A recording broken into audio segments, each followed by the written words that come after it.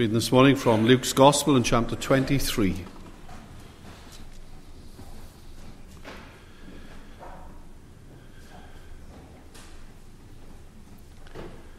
Let's share the word of God. Then the whole multitude of them arose and led him to Pilate, and they began to accuse him, saying, "We found this fellow perverting the nation and forbidding to pay taxes to Caesar, saying that he himself is Christ, a king." Then Pilate asked him, saying, "Are you the king of the Jews?" He answered him and said, "It is as you say." So Pilate said to the chief priests and the crowd, "I find no fault in this man." And they were the more fierce, saying, "He stirs up the people, teaching throughout all Judea, beginning from Galilee to this place." When Pilate heard of Galilee, he asked if the man were a Galilean. And as soon as he knew that he belonged to Herod's jurisdiction, he sent him to Herod, who was also in Jerusalem at that time. Now when Herod saw Jesus, he was exceedingly glad, for he had desired for a long time to see him, because he had heard many things about him, and he hoped to see some miracle done by him.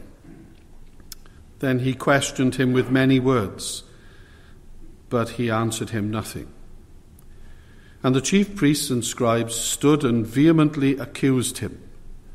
Then Herod with his men of war treated him with contempt and mocked him, arrayed him in a gorgeous robe, and sent him back to Pilate. That very day, Pilate and Herod became friends with each other, for previously they had been at enmity with each other. Then Pilate, when he had called together the chief priests, the rulers, and the people, said to them, "You have brought this man to me as one who misleads the people. And indeed, having examined him in your presence, I have found no fault in this man concerning those things of which you accuse him. No, neither did Herod, for I sent you back to him, and indeed nothing deserving of death has been done by him. I will therefore chastise him and release him, for it was necessary for him to release one to them at the feast." And they all cried out at once, saying, "Away with this man, and release to us Barabbas," who had been thrown into prison for a certain rebellion made in the city and for murder. Pilate, therefore, wishing to release Jesus, again called out to them. But they shouted, saying, "Crucify him! Crucify him!" Then he said to them the third time, "Why? What evil has he done? I have found no reason for death in him. I will therefore chastise him and let him go." But they were insistent, demanding with loud voices that he be crucified. And the voices of these men and of the chief priests prevailed. So Pilate gave sentence that it should be as they requested, and he released to them the one they requested, who for rebellion and murder had been thrown into prison. But he delivered Jesus to their will. Let's turn again to that passage that we read a little earlier. Luke chapter 23, verses 1 to 25. C.S. Lewis once wrote a book, a collection of essays entitled God in the Dock, that is, God on Trial. And in Luke 23, these opening verses, we have an account of the trial of Jesus when he was facing charges. And just as when you attend a court, you are confronted by various characters, so here we find various characters playing their part in the trial of Jesus. So who do we see? First of all, we see Pilate here, don't we? And in a striking way, we hear him speak and tell the truth about Jesus. Luke seems to make a point of underlining for us how Pilate stresses the innocence of Jesus. And in that, Luke is quite distinct, I suppose, from Mark and from Matthew, who indicate that Pilate does say something about Jesus being innocent, but Luke really drives the point home. 3 times, he tells us, Pilate refers to the innocence of Jesus. In verse 4, Pilate said to the chief priests and to the crowd, "I find no fault in this man." Verse 14, He said to them, "You have brought this man to me as one who misleads the people. And indeed, having examined him in your presence, I have found no fault in this man concerning those things of which you accuse him. No, neither did Herod." And then in verse 22, then he said to them the third time, "What evil has he done? I have found no reason for death in him." So here is Pilate, Pontius Pilate, declaring the truth about Jesus. And the truth about Jesus that Pilate states 3 times is the innocence of Jesus and the fact that there was no basis for a charge against him. So here is Pontius Pilate behaving like an evangelist, declaring truth about Jesus Christ.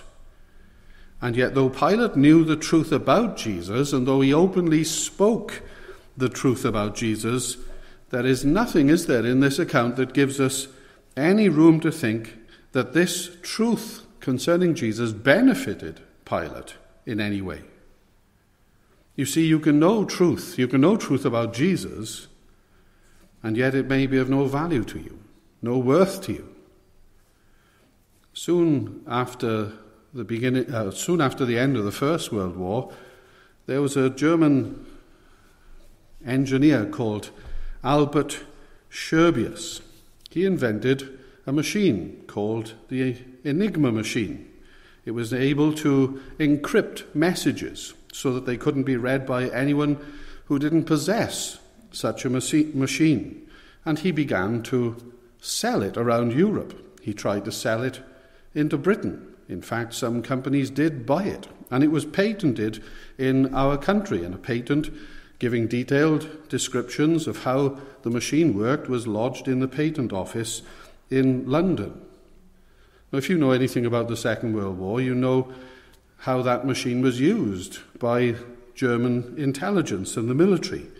And for a great deal of time, there were many mathematicians in our country who spent a great deal of time trying to decipher the codes that were produced by that Enigma machine. All the effort that had to go to break that code.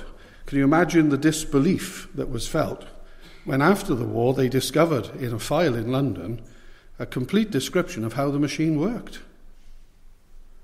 Britain possessed vital information at that time, but it sat unused. It was of no use whilst it was in that file.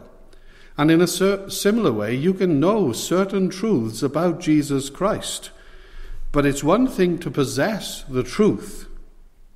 It's one thing to know about Jesus. It's another thing for that truth to be of any benefit to you, to do you any good if it is not being acted upon. Pilate, when you look at him, when Jesus is on trial, when you look at Pilate, you see that it is possible to know the truth about Jesus Christ, but if it is not mixed with faith in Jesus Christ, it will not benefit you. And that ought to serve very much as a warning to us. It's possible to live a long life, even a religious life, not necessarily a religious life, but it's possible to do this, to accumulate a great deal of knowledge about Jesus, to attend public worship, to sit at his table with his disciples and not to know him and not to benefit at all from his saving grace. Pilate knew about Jesus, but it did him no good. And then we see Herod, this second character, and we see that he meets with the silence of Jesus, verse 6 and following. Now, this Herod is Herod Antipas. This isn't Herod the Great of whom we read in the nativity stories in Matthew 2. This is his son. He reigned in Galilee from about 4 BC to AD 39. And Jesus brought Herod joy and peace. He brought him joy, we are told, because for a long time Herod had wanted to see Jesus, and he was, the Bible says, exceedingly glad when he heard that at last he is going to get a chance to hear Jesus and to see him. And Jesus brought him peace, useless peace, because That day, we're told, Herod and Pilate became friends, and there was peace between them instead of their old enmity.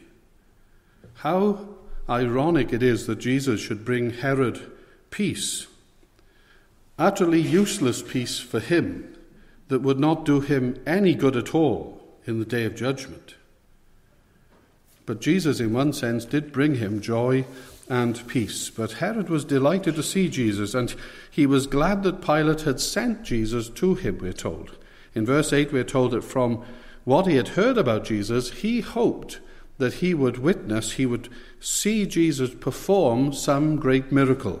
And so he kept questioning him, but Jesus gave him no answer. He met with silence from Jesus. There was a time when Herod heard the word of God. This Herod Antipas we're told of in Mark chapter 6. He heard God's word from a man called John the Baptist. Herod had taken the wife of his brother Philip. Her name was Herodias, and he was living in an incestuous relationship with her. And John the Baptist had the gall to say to Herod Antipas, "It is not lawful for you to have your husband's wife." He declared the word of God to him. Well, he just couldn't do that with Herod, and so he threw John into prison. And Herodias held on to a grudge against John because of what he had said, and she was determined that she would see him dead. But Herod, we're told, feared John, because he knew that he was a righteous and a holy man, and so he wouldn't do any more to him. In fact, Herod was, in a strange way, attracted to John the Baptist. We're told that whenever he heard John, he was greatly perplexed, and yet he heard him gladly. It's as if it bothered Herod to listen to John, to hear the word of God through him, and yet at the same time he was being attracted to this truth. So he was repulsed by it, and he was afraid. And yet at the same time, he just had to hear what John had to say. But then the day came when he threw a party on his birthday for the court, and Salome, the daughter of Herodias, danced for him, and the wine had been flowing, and Salome came in, and she stirred things up with her provocative dance, and Herod was so excited by it all that he gave this promise that she would have anything she asked for, up to half his kingdom, which, of course, was a proverbial saying. What he was actually saying is just about anything that you want, not literally half the kingdom, but ask for virtually anything. And so she asked her mother, and then she returned with the request for the head of John the Baptist on a platter. And Herod's embarrassed, but what can he do? All the great people of the kingdom are there at the banquet. They're all present. They'd all heard what he had said. They all heard what she had asked for. So the order is given, bring his head on a platter, and the grisly deed is done. But if you're like Herod, you can get over that. You see, we've got a way, haven't we, of talking to our conscience. And if you have to do something, you can do it. And we know that the guilt will subside. We can sear our conscience like that. Herod was able to do that. It didn't bother him too much. He didn't want to do it, but it's done now. And there's nothing to be gained by brooding over it. So we just move on. And now it's Jesus, the Son of God himself, who is brought before him. And he wants to see him because he's heard a lot about him, but he doesn't hear the word of God from him.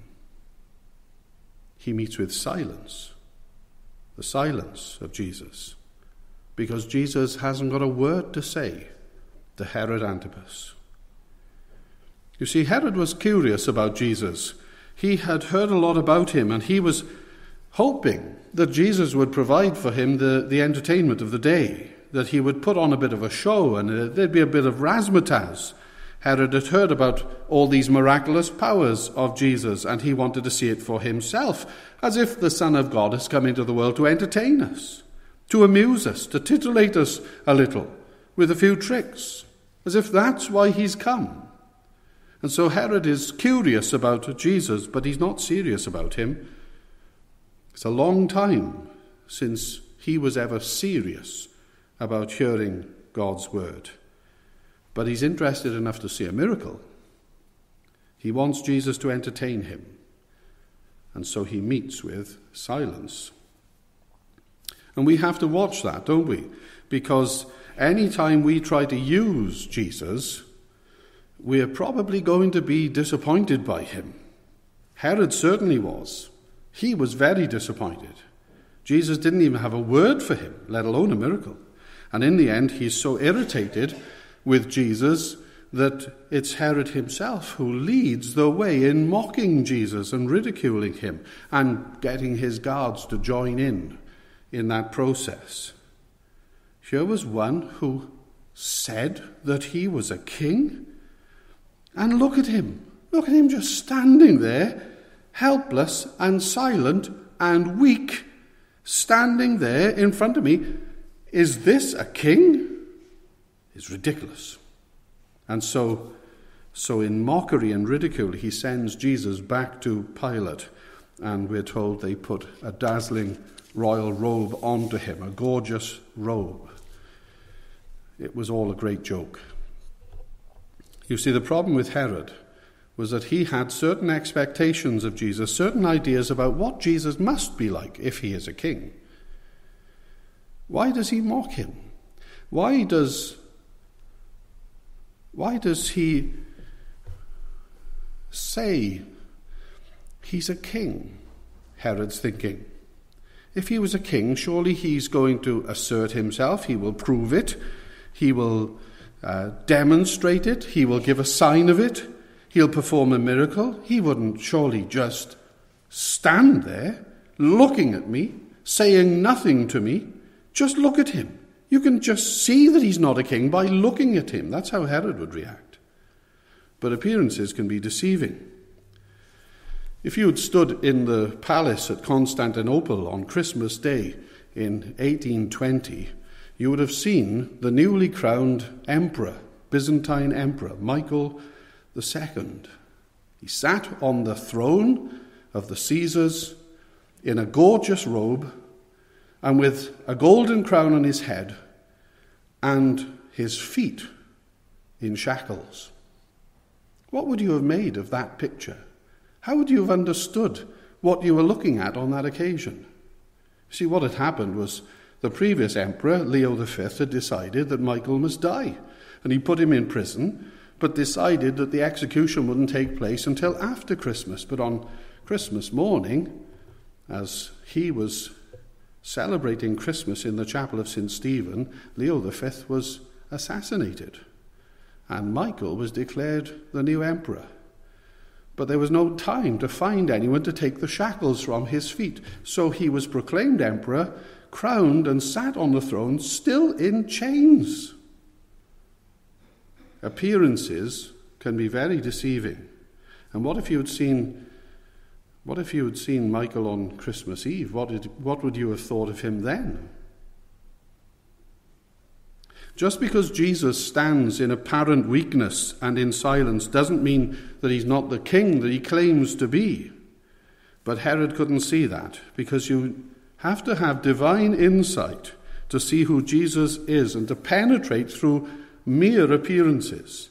Herod faced the silence of Jesus, who did not live up to his expectations, and so he rejected him. Now, you might be thinking, but I'm a Christian believer, and I don't take up Herod's position.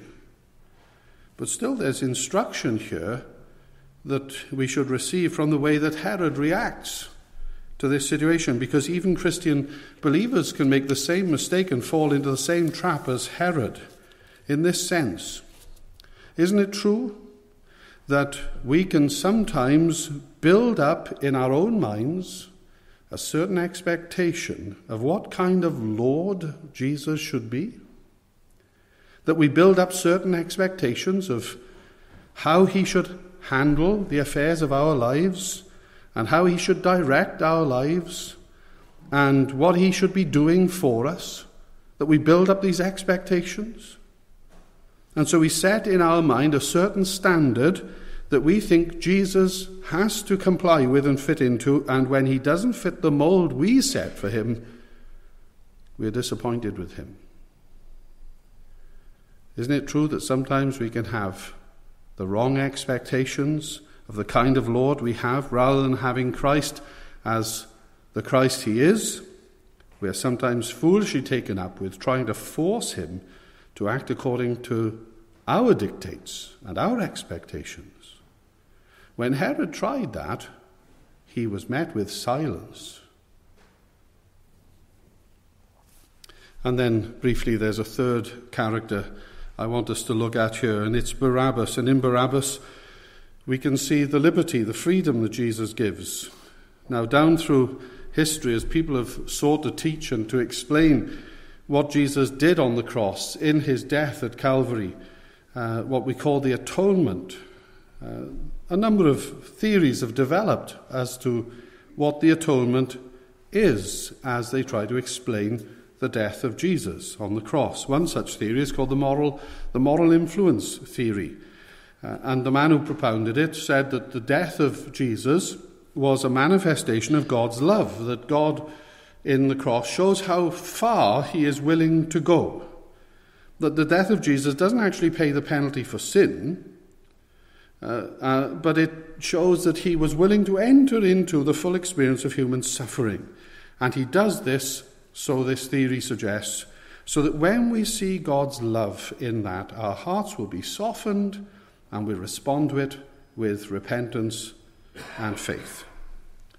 Well, there's a little bit of truth in that theory, and there is a lot of error too. But it's a theory of the atonement, and there are 4 or 5 others also. But then there's what someone has once called the Barabbas theory of the atonement, which is based on verses 18 to 25 of this passage.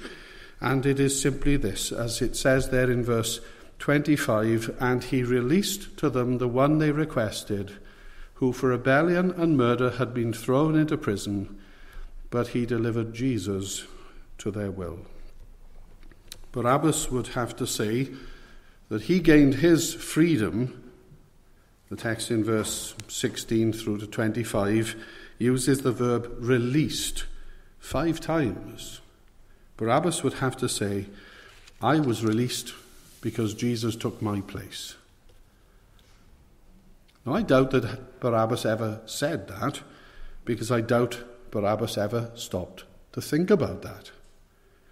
But in this exchange of Jesus for Barabbas, you see one of the key elements of what happens in the death of Jesus.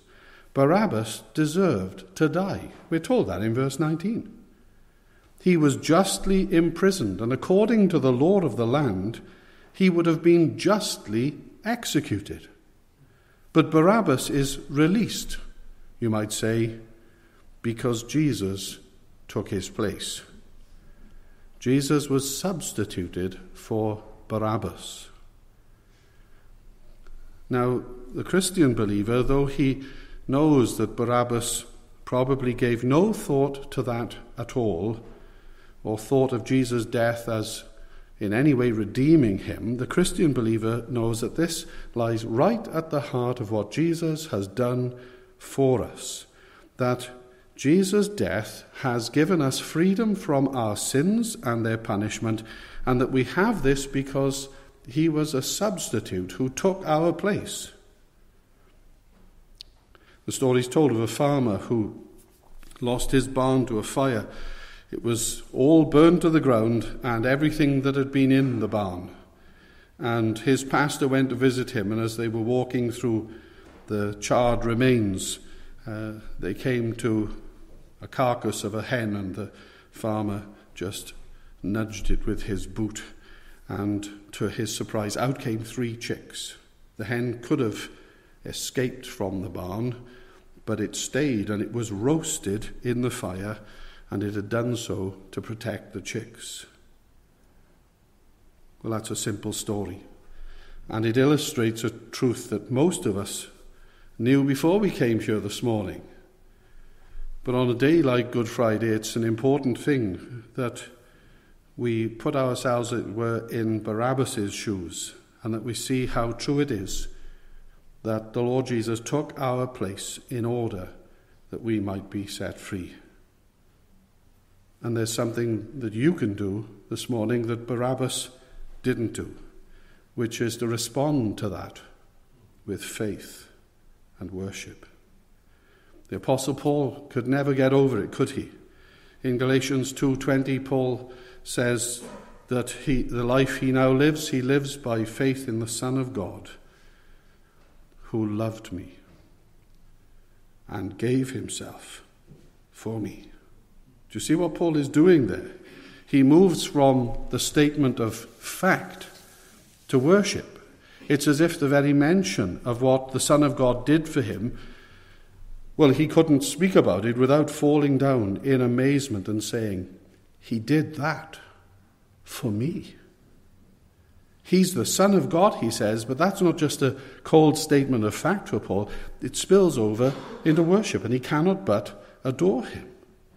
The Son of God, who loved me and who gave himself for me. I hope that you can stand in Barabbas' shoes this morning and see in the most literal sense that Jesus Christ is your substitute.